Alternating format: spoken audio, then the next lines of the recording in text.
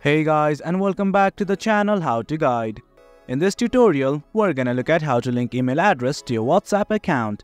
Now let's begin. Do note that I have already installed WhatsApp in my mobile device. In case you have not, install it and log into your account right now.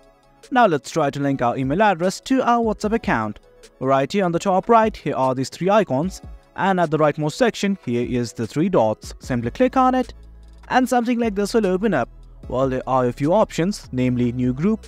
You can click on it to create a new group as well, but let's not focus on that right now. Let's simply go to settings, and once you're in the settings page, you don't need to do anything. Simply hit on the accounts tab right here. Something like this will open up. Well, there are lots of options, but you'll see something like email address right here. It has a message like icon on the side. Simply click on it. Now something like this will open up. At the bottom, there's something like add email. Simply click on it. Now what you need to do is enter your email address right here. Once you've entered it, simply click on next, and it says a 6-digit code has been sent to the registered email address. Simply go to Gmail and copy the code. I'm going to enter the code right now. Once everything's okay, simply hit on verify. And there you go, the verification has been done.